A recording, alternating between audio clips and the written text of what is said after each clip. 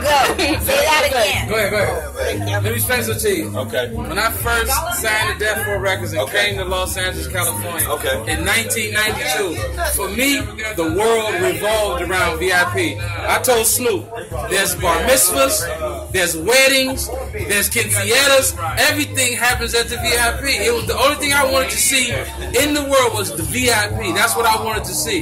So when I went there, it was like the Mecca for me because, like Chicago, George's music room.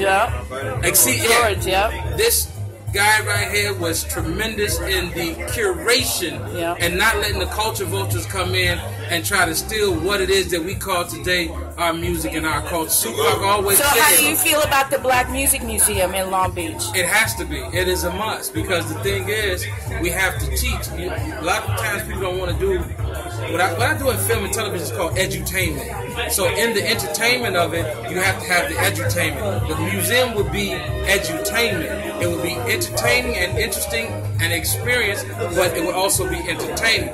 Number one thing people got to understand about what Calvin did with the VIP, it was lifestyle.